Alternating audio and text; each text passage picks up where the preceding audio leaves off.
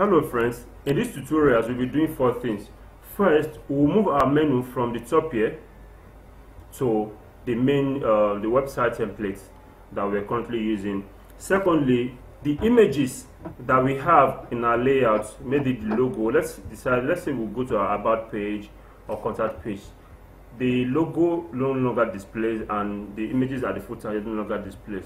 So we fix that as well, so that anytime we go outside the landing page, we'll be able to still see our logo and the images at the footer. Thirdly, we'll also move our contact template. Currently we have the whole template here, so I have the website template that I'm currently working on here in this place. So I will move this design from this point to this point, and lastly I will do in such a way that we'll also be able to submit the contact from that is being submitted on our the information be submitted on our contact page into the database. Let's get started. So starting with the layout, for us to fix the images at the bottom there, we need to go to our layout, and let's start with the logo and add our Yii URL connection link. So starting with that, we will do URL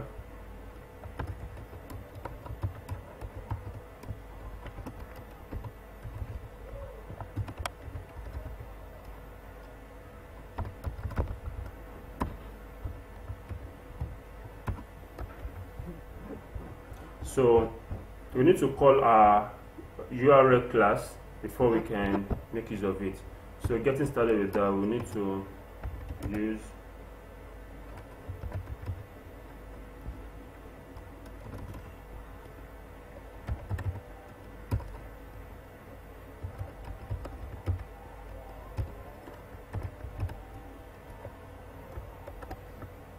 so let's go to our website and refresh. Now we have our logo displaying, so we just need to copy this and put on the footer as well, so that we can have these images displayed.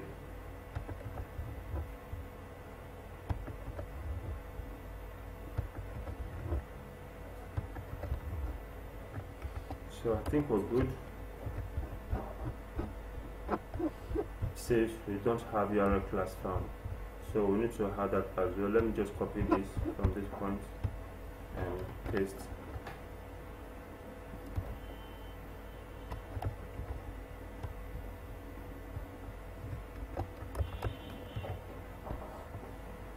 Good.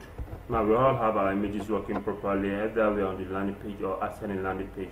So the second thing we need to work on now is moving our contact design here down to this place and replacing our form from this place to replace this over here. It might not look exactly as it is because we might not really want to dive into the user interface, but we just once we move our design to this page, we'll then connect the forms here to a database, so that any information that is submitted on this page will be saved in our database. So first I'll copy the form from this place down to this place. So let me go to the templates, which is this. From here I have contact us.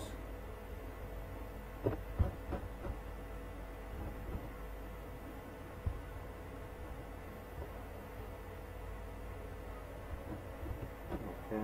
So I think our form contact space start from this place, from this point to this point. So we'll copy. I'll go to our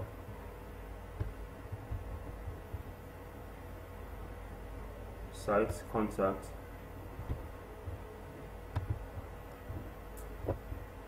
So all I just need to do is paste this, and I will copy the form to this place.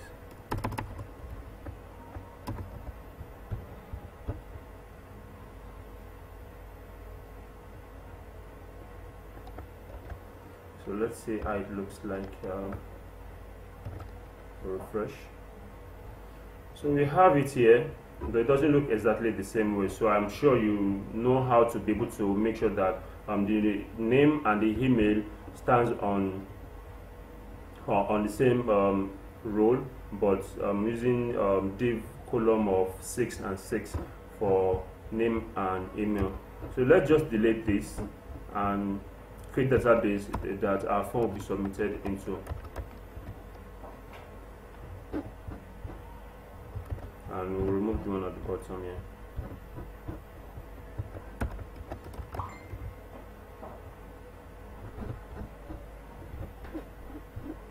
So now we'll create our database. We need to create table for our contact page. So we look at name, email, subject, and body.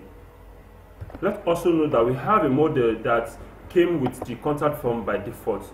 So we can find that in here. So now what we need to do is we need to create a table that will align with the contact form. So we come to our database, we create a new table, we'll say contact form. So let me add 3 fields. So I have ID, name, email, subject, body, created at.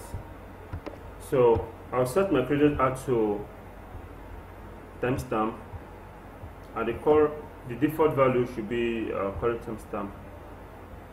So my body should be text, because I don't want to limit the length of content of text that I should accept. So my subjects are limited to 100.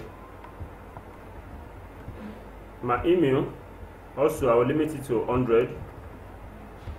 My name I will limit it to 100. Then the ID I will make it auto increment, also make this the primary index. So I'll click on save.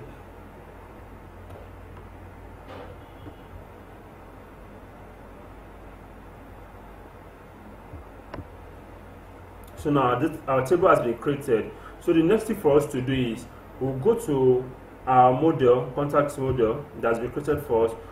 We need to add table name to it. I just added this before I started the tutorial for the contact. So this should be contact form, which is the table name. By default, you will not find this here. It's going to be like this. So you need to add this and change, make sure the table name aligns with what you have here. So the next thing for us to do is, by default, the action that will be done after a user submits at the contact form is it will be sent to an email created for this. To be sent to an email. But what we really want to achieve is for the user to be able to, for the information submitted from the contact page to be saved into our database.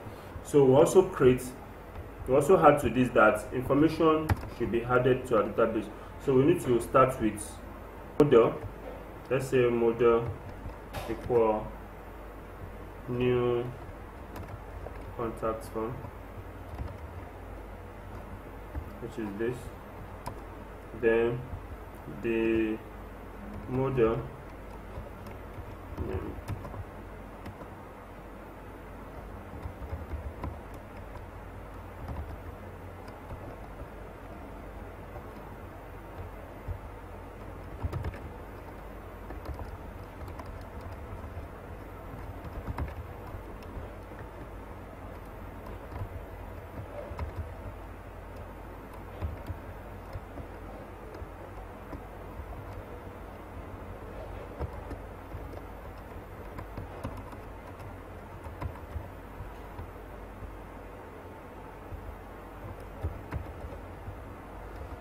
So let's check our database. For that is we have name, image, subject, body here. These are the 4 things we need to look at, and also we need to save this. So that's all we'll do for now. So let's give it a try and see how it works. go to our contact, refresh, and let's say Femi Maze testing at email.com, some subject, body for text. So I need to add my verification code.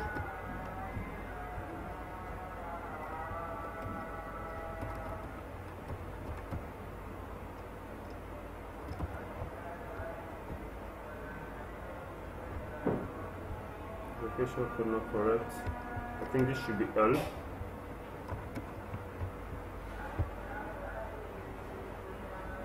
says calling unknown method, contact from save.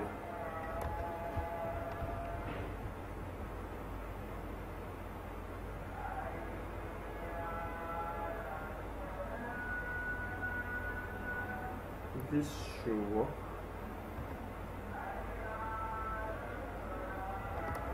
Oh, good. So now what we need to make sure is, by default, this is working with model. We need to make sure it's running on active record. So we need to have active record to this place. Active record. So we need to have that.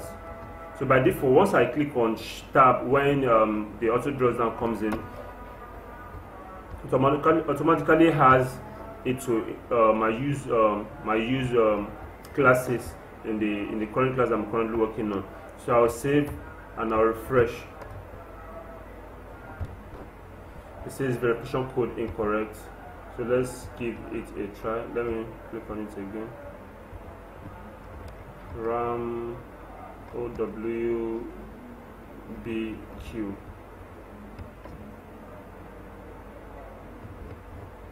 I think everything went well. So let me click on this and see. No, it is not saved. Let's add force into this place and see if our record is saved.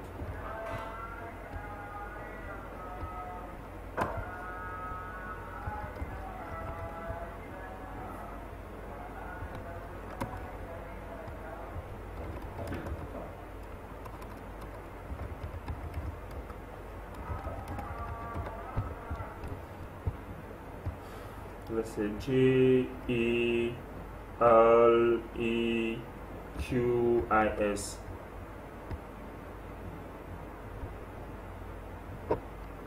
Let's refresh. Good. Now our record is not saved. Our record is not saved. Though a record is created, but the data are not created in here. So we need to make sure that everything is working properly. Let's go back to our code and remove this. Remove this because we now have an active record for all this. So we'll comment this out. Comment this out and we'll go back to our controller.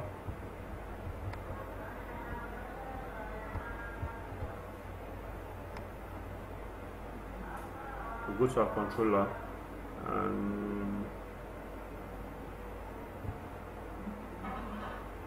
let's comment that. I think that we are good. Let me refresh. Let's say Femi email at email.com